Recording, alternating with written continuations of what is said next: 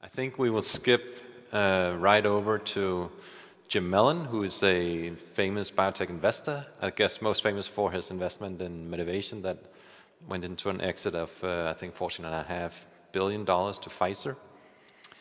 More recently, he switched to the aging and longevity field, where he's been, I think, he started a company called Juvenescence and wrote a book about investing in the longevity industry. And so he's really, I think, a key figure in connecting investors with this emerging aging and longevity field.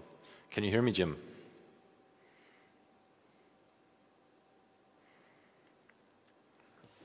Maybe, Jim are you muted, Jim? We can't hear you here. I'm not anymore, am I?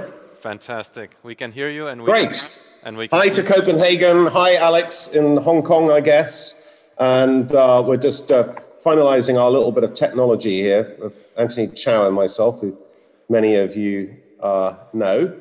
I'm going to tell you about Juvenescence. I actually was not the first investor in Medivation, but thank you for saying that. It was Greg Beatty, one of my partners, but we were early investors alongside him. But what we did do is to start a company called Biohaven 5 years ago, which some of you may be familiar with. It's got a drug now in the US market for migraine. And we started that with $3 million for 50% of the company, and it's now about $4 billion. So it's been a good success. But I think more importantly, it demonstrates that it is possible to get a novel compound onto the US market, the most difficult market to get approval in a relatively short space of time. And that is largely down to the CEO of the company, who's called Vlad Coric, but also importantly, my other partner, who's called Det Dugan, who some of you will know was formerly the head of drug development at Pfizer. So the three of us, older than Alex and certainly older than you, Morten, started Juvenescence 2 years ago. And if Alex thinks we need to be urgent in what we're doing, that's the three of us, need to be even more urgent because we're of advancing years. And so we are moving at light speed to try and advance this faster. I'm trying to work out how I can move these slides. Here we go. Now I've got it. We are a company that is focused on extending health span, which you will have heard a lot about in this wonderful conference over the last few days. Our mission is within a few years to be responsible alongside some other people, other companies, other research institutions, universities, etc., to extend healthy lifespan by 8 to 10 years. That's our mission. And we know that things will work. We know that's going to happen. We just don't know what's going to work. And as you will have seen in the last week or so, Unity had a great disappointment.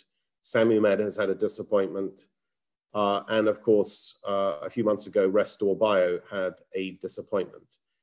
The reason that we have 20 projects and post this fundraising that we're doing at the moment, and then subsequently our public offering to raise even more money, is that we want to have chips on every number on the casino and on red and black, so that something will come up for us, because we know we only need 1 or 2 projects to work to make very good financial returns. And although we are not really in it for the money, because we're going to lock ourselves up on a long period of time, we do realize that without money, the science that we all love and adore and are devoted to will not progress as fast as it should do, because as Alex said, time is running out for all of us, and we need to get this stuff out there, widely diffused for humanity. And that's what we're trying to do our little bit with Juvenescence. Now, just starting off, everyone on this video conference knows about how life extension has been evident over the last century or so, how people used to die relatively early and now they die older and older despite COVID. And one of the things that encourages me when I'm feeling a little bit down about progress in the industry is that if you look at the obituaries in newspapers and you go back to the 1970s, you'll see people typically died in their 60s and 70s. And today, most people are dying in their late 80s, 90s, and even over 100 in many instances. There are about 600,000 people on the planet today who are over 100 years old. It is estimated that without advances in technology, in other words, we will have advances in technology, but without that, there will be at least 100 million people over 100 years old by the year 2100, which is absolutely remarkable, considering that in 1917, when the King of England, as he then was, handed out the first telegrams to people who were over 100 anywhere in the British Empire, which at that time was half the world, there were only 24 people as recipients of those telegrams who are either 100 or over 100. So the pace of change in the numbers of very elderly people is quite remarkable and will continue to be remarkable. And because of technology and the people who are on this call, a lot of you are working in the technology, because of you, we will have, I think, a dramatically higher number than 100 million by the year 2100. And some of us, maybe not me, but some of you will be there to witness that. And indeed, every one of you will be over 100 by then if you do make it that far. So it's an incredible technology. I am trying to move the slide again. Here we go.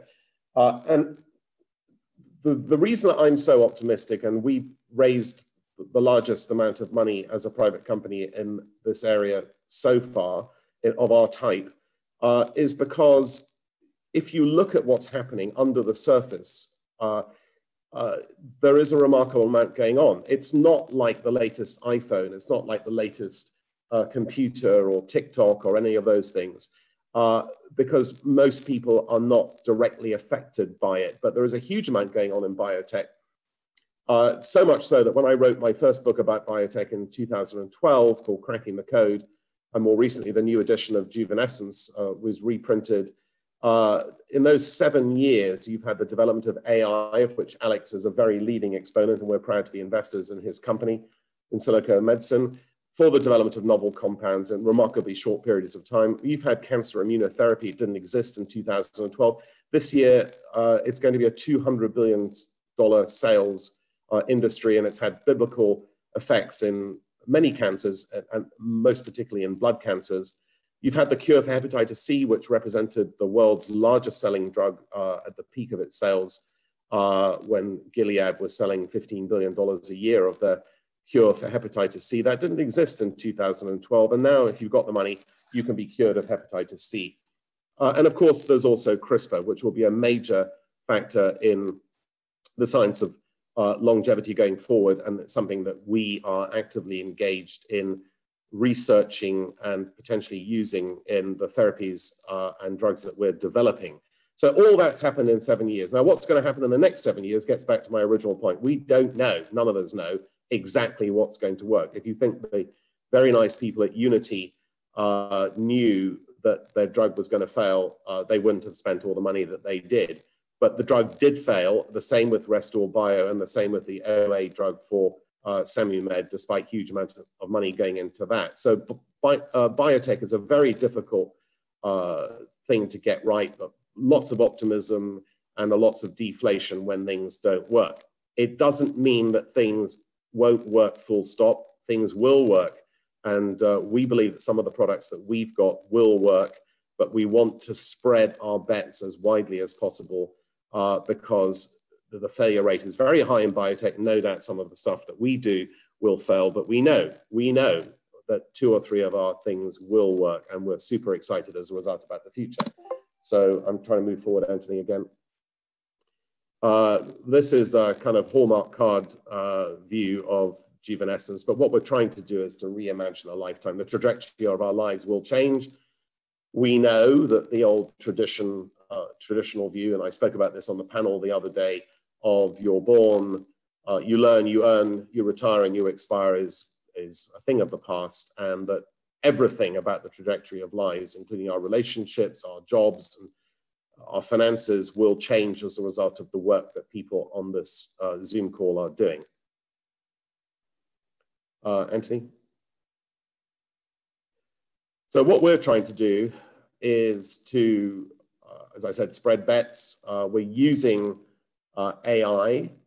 Some of you may have seen that our company, internal company, Relation, got the Gates Award last week for using repurposed drugs for the purposes of COVID-19, which was a great feather in their cap.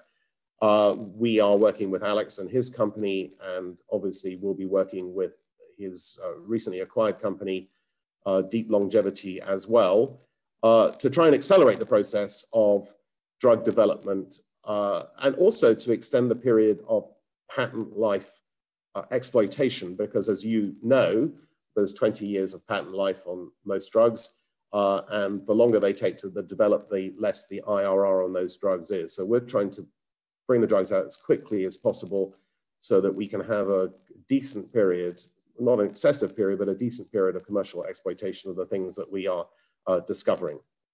We are a Isle of Man and BVI company set up to be tax efficient everywhere. And we have raised, Anthony, if you wouldn't mind going forward.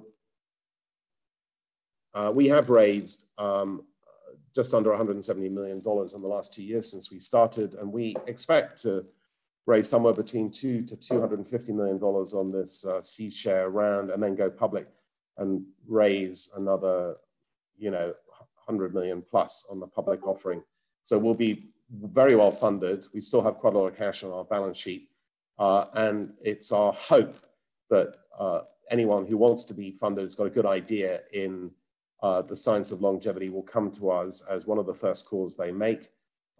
We typically buy 50 to 65% of the companies that we fund and develop. And we are out there to make our scientist entrepreneurs great fortunes, hopefully, alongside the shareholders of Juvenescence. We have 29 full-time employees in the business, and our principal establishment is in London, but we also have offices in Boston and in San Francisco. Everyone on this call will be familiar with the sort of early days of longevity science. Obviously, the unveiling of the human genome was a very big thing, but before that, you had the discovery of telomerase.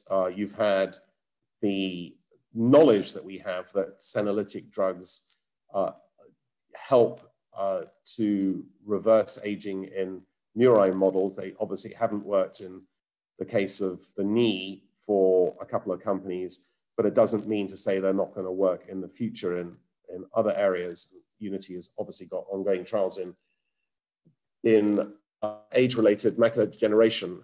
We also have a senolytic drug that's in development, and we hope to learn from the problems that have been associated with other companies in the field. And we will have a senolytic drug, along with a lot of other drugs, in the clinic in the next 2 or 3 years. We also know that NAD plus decline is a big problem for older people. And as a result, we have a project that will again be in the clinic in the relatively near future that comes out of the Buck Institute. Anthony?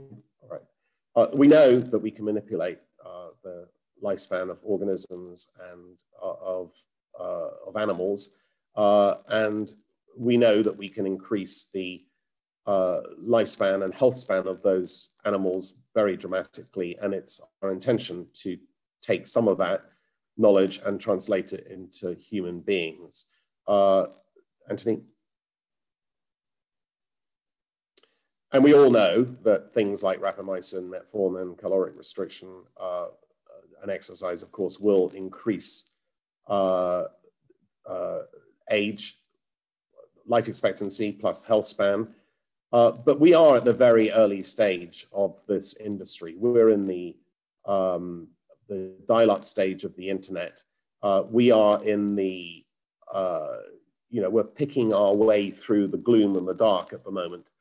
But there are glimmers of light, and sooner or rather than later, we will see the bright light shining through when we actually have some products that do affect people's health span and their lifespan. And at the same time as that becomes apparent, we will also have biomarkers that prove that that is happening in human beings.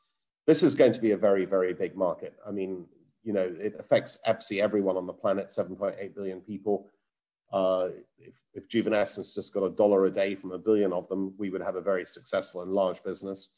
And there will be other companies that will be equally or even perhaps more successful than we are in this area. And the investment banks recognize that, which is why every major investment bank is after Juvenescence for a public offering. And we will be public within, at the very latest, the next year or so. And I think we will be the first of our type to be public on a recognized stock exchange, which will likely be the US market, either NASDAQ or the New York Stock Exchange. We're addressing at the moment diseases such as, which have an immediate commercial impact, but a pro-longevity effect later on. We're addressing diseases with our compounds such as CKD, OA, which has obviously failed recently, but we have a different mechanism to deal with that. We've got a drug in development for Alzheimer's, which is a preventative drug that we hope to have in the clinic in the next year or so, which you take on a daily basis in your 40s and 50s, and it will stop you from getting, well, that's the idea anyway, stop you from getting Alzheimer's, even if you have the predisposition such as APOA4 gene variants. We will have a drug in the clinic in the next year or so for anorexia, cachexia. We have a program for liver disease that's about to go into a phase 2 under FDA auspices, organ regeneration, which will then be extended into thymic, it is actually in animal models and thymic tissues, and for the pancreas. We'll have in metabolic disease in total not about 8 INDs over the next 18 months, which is a remarkable pace for a relatively new company. And we're also addressing rheumatoid arthritis and Parkinson's disease with the projects that we have underway. Not all of these will work, as we well know, but we have assembled a team that, you know, should deliver. So myself, Greg, and Dec are the head of the company. We own approximately half of the company. Greg and I have invested in every round of the company, and we will invest in this round as well. We put in 30 million of $170 million that's been raised so far of our own money. This is a company, it's not a fund. There are no fees, no performance fees or anything like that. And some of the people that we've hired include David Roblin, who was formerly the chair of the Francis Crick, that all of you will be familiar with. Colin Watts, who was formerly the CEO of Vitamin Shop and the president of Weight Watchers, who is heading up our consumer-facing division. David Elam, who's had a long career as finance director in biotech companies. Margaret Jackson, who's a rock star, who's heading up our metabolic division. Steve Felstead, who is very senior at Pfizer. And Nafis Malik, who's an expert in stem cells, who's helping us with our stem cell business through the company called Ajax. And then we have an on-Rx team that is about to launch, and by about, I mean 1st of October, our first product, a consumer-facing product, which is cardioprotective, which is cognition protective, and which will induce ketosis and therefore provide weight loss. And it's a GRAS product, so it's not had to go through FDA approval. It comes out of the Buck Institute, and it's a ketone ester with great potency. And we've driven down the cost of goods in that, because if any of you do take ketone esters, you know they're very expensive. We expect to deliver this to the consumer for $7 on a daily basis by subscription, and it has a remarkable effect. And this will be the first of 8 products from the non-Rx division, which will be launched on an annual basis. And we expect this first one to have sales after 2 years of $100 million annually in the United States for this, it's called Metabolic Switch, and watch out for it in the 1st of October for its launch in the United States. The team has had quite good success in the past. Medivation was mentioned by Morton, but also Biohaven, Ascent, Amarin, Viagra, and we were also that was Dec at Pfizer. We also underwrote the purchase by Arrowhead of all of Roche's RNA assets for $25 million. And since then, the price of Arrowhead has gone up by 50 times. So it's been a good success. Anthony? And then we have what you might call an ecosystem that's been built up over the years. Some of it with the help of Alex, whose lovely photograph is at the bottom left. But people like Eric Lagasse, founder of Ligenesis, which is our organ regeneration program, Eric Verdon, very familiar to many of you, Annalisa Jenkins, Steve Haggerty, and Li Hui Tsai, who are involved in our anti-Alzheimer's program. Charlie Roberts, be familiar to many of you, the co-founder of Freenome, and also half-time with Juvenescence, who is in charge of our relation division, which is the one that just got the grant from the Gates Foundation. Anthony? And these are some of our companies. We are more silo-driven rather than corporate-driven, but these companies do have names. The two that are, well, three that are nearest to commercialization are Biomass, which is the one that will have 8 INDs over the next year and a half. Of course, Ajax already has products, and they've just done 7 licensing deals with commercial institutions, and particularly Ligenesis, which we own half of, which, as I said, in the next month or two will be in sick patients in a phase 2 with liver failure. If you don't mind moving forward, Anthony. And so this is our, every company has these sort of slides. Originally, instead of having dollar signs after the various phases where we were going to do inflection points, because we always try and partner in phase 2, we had bombs there, which I didn't think was very good. So we've now put dollar signs there instead, because I'm sure that none of these will blow up. Well, at least I hope none of them will blow up. But we have a very wide range of projects, as you can see, all of them related to longevity, but all of them having near-term commercial application. So here's Ligenesis as one brief example of a company that we really like a lot. Ligenesis is using lymph nodes adjacent to failing organs to basically create alternative boost organs.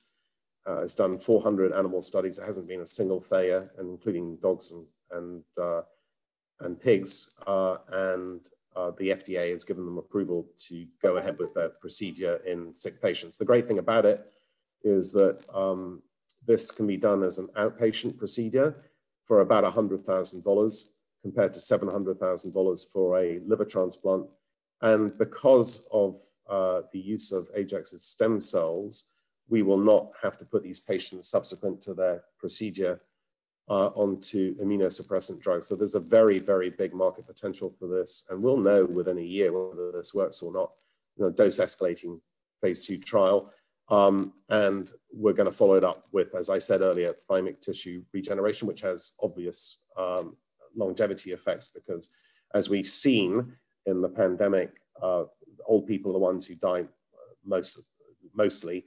And that's partly because they don't have a thymus, and therefore they can't create new T cells, and they can't have their B cells matured in the thymus. So we're going to regrow thymic tissue, which is super exciting.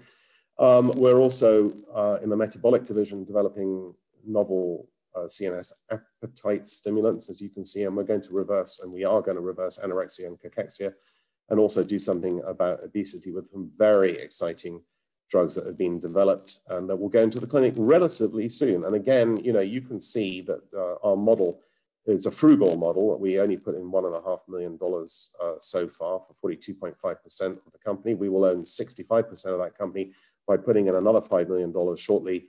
And we will then start looking for partners in some of these indications with extremely exciting data so far. And then, of course, our metabolic switch product, which I mentioned earlier on, we want to launch successors to that. As I said, 1 a year for 8 years. We put in a total of $8.7 million into that business for 77% of the company. And we expect that company ultimately will be sold to a big nutraceutical company, and typically those type of companies, consumer-facing companies, sell for about 4 times annual revenues. And this is a superb ketone ester product, and they've actually dealt with the taste issue. With anyone's tried ketone esters, it doesn't taste very nice. The taste has been suppressed very effectively. Anyone who wants to try it, just get in touch with us, and we'll see if we can get you a bottle of it to have a go. Anthony? And then, of course, we have our investment, which we're very grateful for, in Alex's company, In Silico. We were among the first investors in that company, and we own I think about 15% of the company. We paid around $40 million pre-money valuation, and Alex is doing his Series C at a very significant uplift, multiple uplift for that, with some very serious investors. So we're very grateful for that. And in-house, we have this relation, which is using AI to try and repurpose old drugs for a whole series of things, but particularly in longevity. That's a good team, and we obviously own the majority of that company. We're very excited about what they're up to as well. So we're going to have one phase 2 trial, which for a 2-year-old company is incredibly fast. We're going to have 8 INDs over the next year or so, and we're going to have our first non-RX, but a medically proven product launched in this year. And so we think we're ready. We've got a good veteran team. We've got great ecosystem. We're friends with and collaborators with many people in this industry, and we've got many shots on goal. So we're ready for an IPO. And I can tell you that the big banks like Credit Suisse, or in the biotech area, Cowen, Chardan, Stifel, are all engaged with us in shaping our future capital inflows. Greg, myself, and Dec will lock ourselves up for at least 3 years. We believe that this is a very important mission. It will require a lot of money to take these multiple products to phase 2s, where we'll partner with pharma companies or other companies. We hope that in a year's time, we can give you some even better news about some of the products actually working in patients. And we will have our first revenue very, very soon with the ketone ester metabolic switch. So this is very exciting. And that is the presentation on Juvenescence. I don't know if there's time for any questions, but I'm very happy to take any, maybe moderated through Morten or Alex, about the Juvenescence story. But I really thank you for your attention and for you inviting me on this. Thank you very much. Thank you very much, Jim.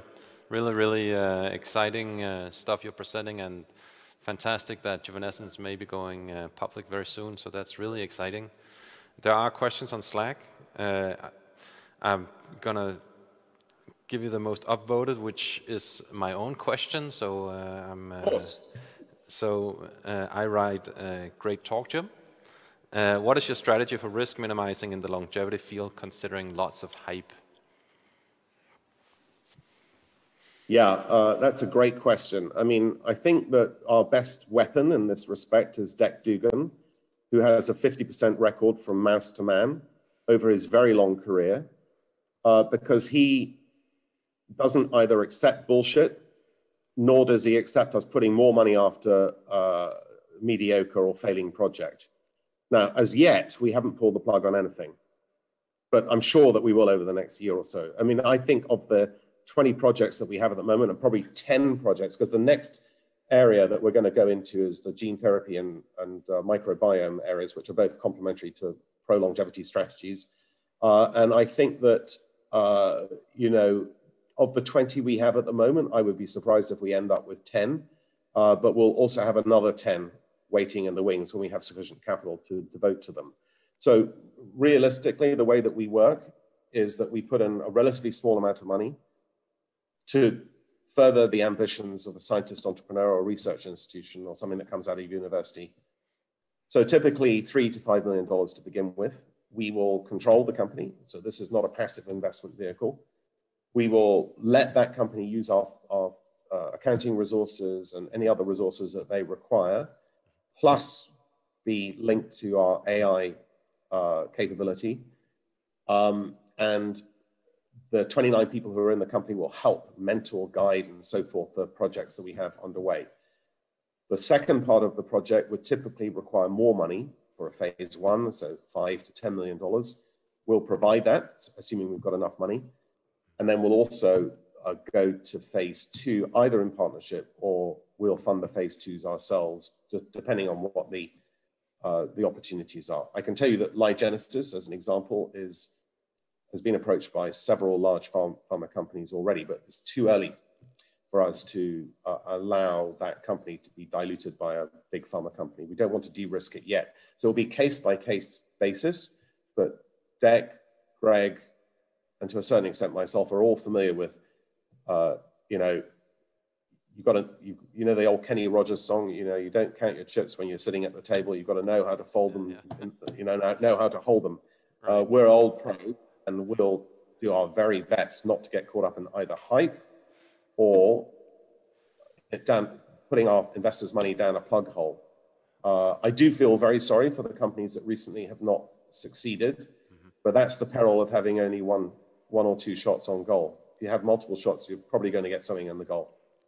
Yeah, sounds very good. I think this is a great place to end. We are quite a lot of time over the time limit, and we're supposed to have a break 20 minutes ago. So, but sincerely appreciate it, Jim, and fantastic insight into the world that you are in, which is, I think, very far from my world. But it's really exciting that I think there's this movement of investing in this area. And there are questions on Slack, Jim. If you can go to Slack and answer them, that would be really great. There's a lot of questions, a lot of interest.